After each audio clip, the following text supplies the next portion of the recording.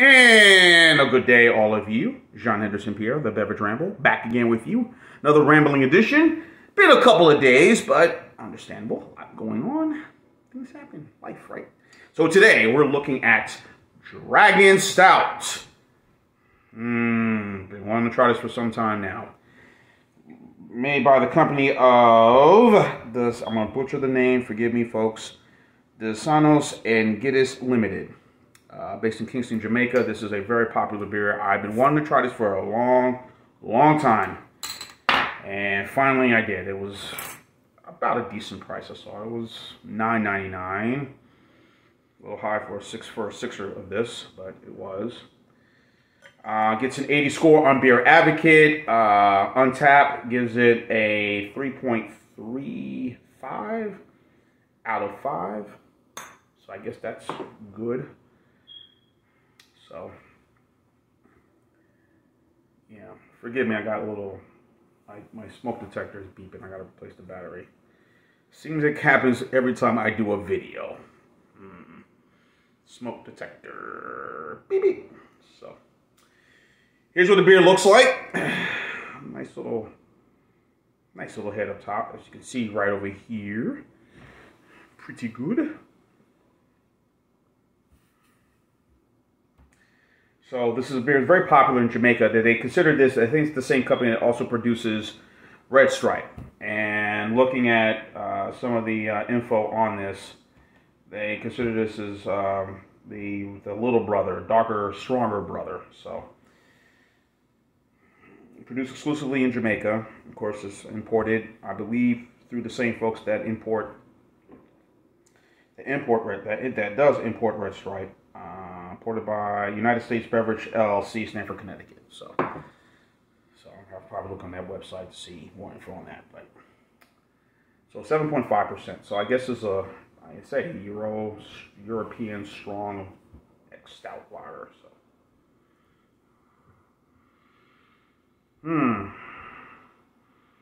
strong barley. Definitely there's a little hint of a caramel. Roasted barley, but a little hint of a caramel in this beverage.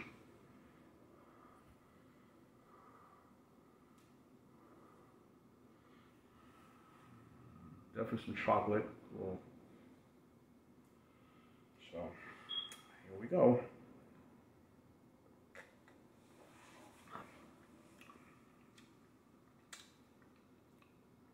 A little caramel, definitely some chocolate in this.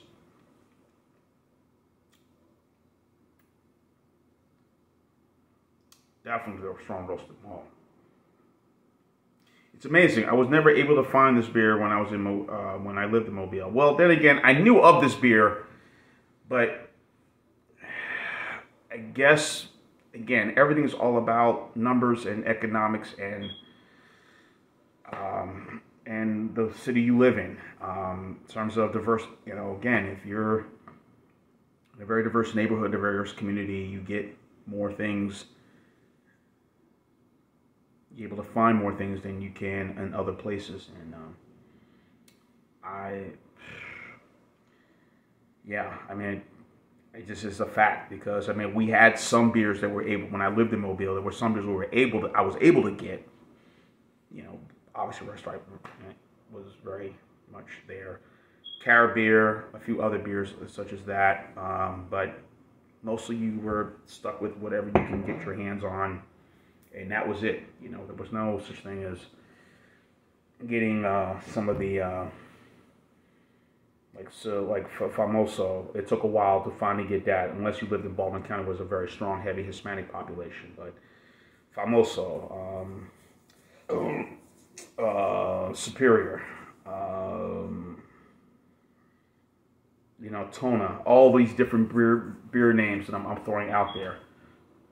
Even some of the Brooklyn lager beers, none of that. It was just kind of very hard to come by. Whatever you had, you get the usual names, usual things, and then of course things from some stuff we trickle down from Georgia and whatever from Florida. But there was very much of anything you can really try. It was Corona, Budweiser, whatever that was there, and that was pretty much it. So And every time I would go home, I would see this, and I'd be debating when I look at it, because, you know, obviously I'm visiting my folks, you know. And beer prices in New Jersey,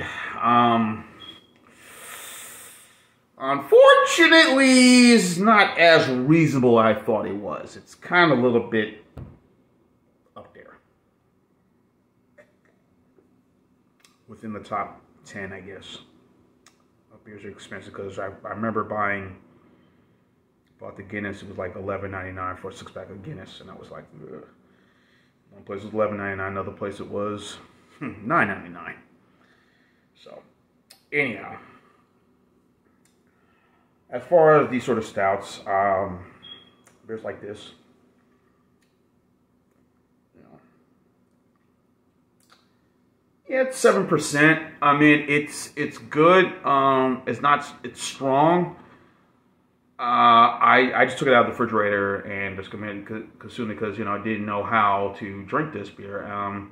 Stouts are very popular within many of these Caribbean nations. I think we notice we drink them cold majority of the time. Guinness,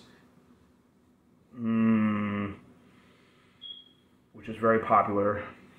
You know, you go to any Caribbean restaurant or a Caribbean bar, tavern I've been to, you know, and of course my dad loves, you know, they tend to drink Guinness cold, where the normal way we drink Guinness, which is cold, but tend to be a bit at a certain temperature, you know, 50, maybe 45, 50 degrees around there, not extra cold, you know. So another thing that we've also done with a lot of these stouts, that you can mix it with a drink with using evaporated milk, carnation milk, we like to call it, you know, and mix it in, you add a little sugar to it, and, you know, this is already sweet. We've done it with this, also with Goya Malta, which is a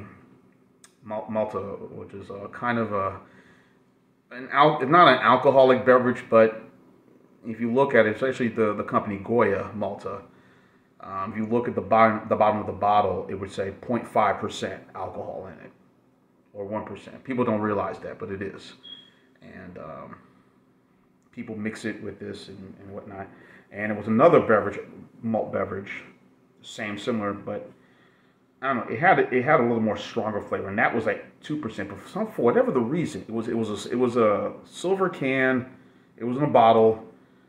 I remember when I was working in Plainfield, New Jersey, I would go to around the corner and find it inside the store, and I would buy it a lot. And again, it was 0.5, but it just, or 1%, but it just had a sort of, I don't know, a strong flavor to it, you know. It may have been out of date, I don't know, but so this is good. I mean, I wouldn't call it strong, but it has a nice flavor. It has a really chocolate, a little caramel, also a little taste of brown sugar or molasses, but you know, it's all kind of evenly balanced in this stout. So I guess maybe if I warmed it up, maybe this thing's been brewed since 1920 in the country of Jamaica. Hopefully in my lifetime, pray to the heavens, I will visit that country and just say hi, Mr. Pierre, welcome to Jamaica. So, but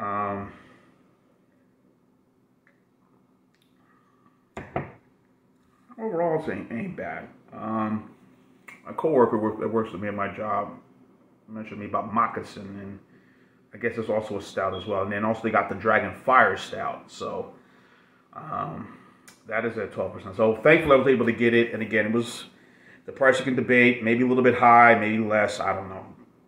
$9.99 for a sixer, I guess. You know, someone's kind of very cautious about his pennies. But I felt that I wanted to do something, live a little, right? Live a little, try something different. So, in any event, really good, like it, and I don't know what's missing in this. You know, me, as I, you know me, I'm very, love my Imperials, and, you know, the stronger the better.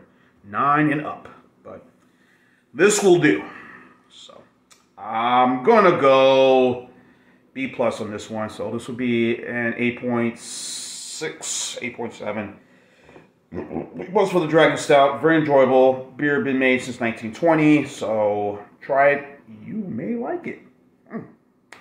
Jean Anderson Pierre, the Beverage Ramble. And you keep on watching. As always, cheers, live, laugh, and love.